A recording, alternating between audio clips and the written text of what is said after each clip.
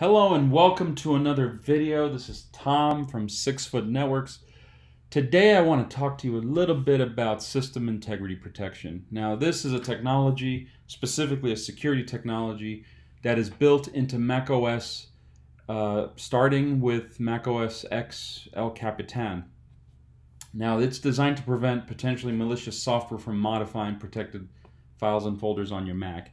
There's a pretty good article about it on Apple's support forum, so I will just summarize it.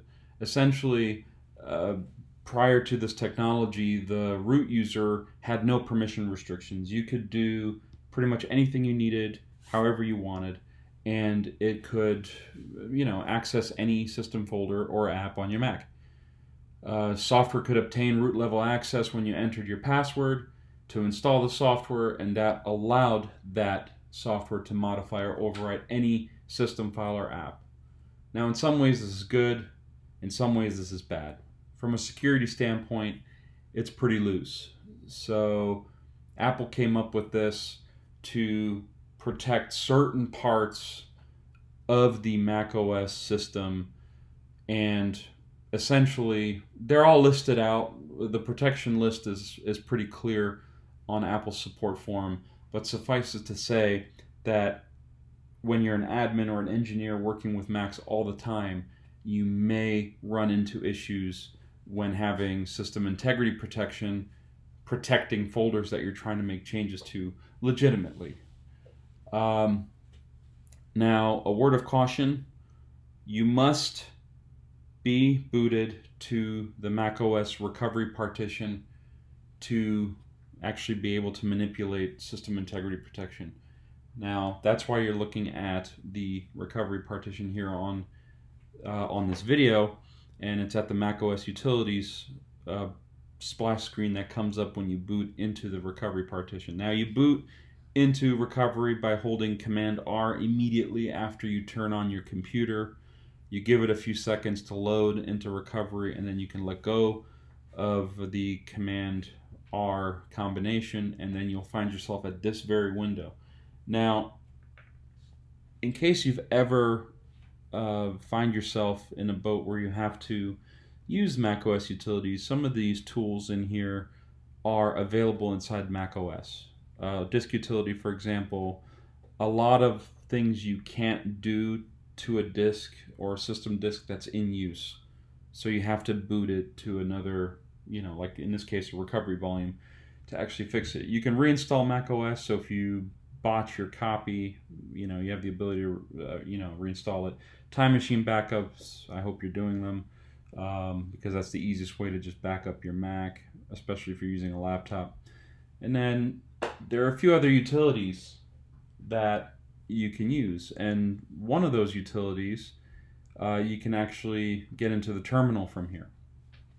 Now, in order to manipulate system integrity protection, you have to do it from the terminal.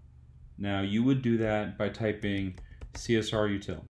If you type Csr Util and hit enter, it'll actually tell you that you're about to modify the system integrity protection configuration, and it gives you the options of what's available. Now, you can clear the existing configuration and view the status of the current configuration, but you can only enable or disable the configuration in the recovery OS, and also you can make netboot changes.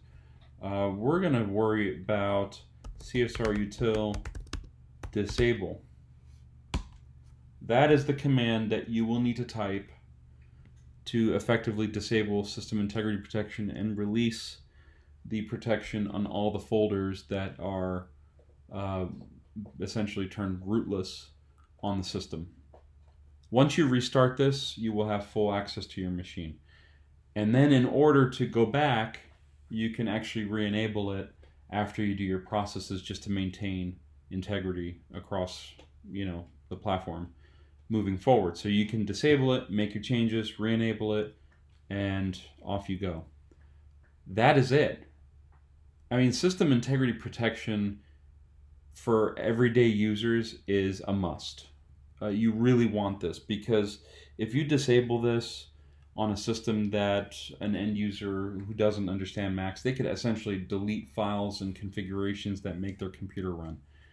And with this in place, they won't have permission to do that, even if they type in their admin password to escalate as sudo or enter root.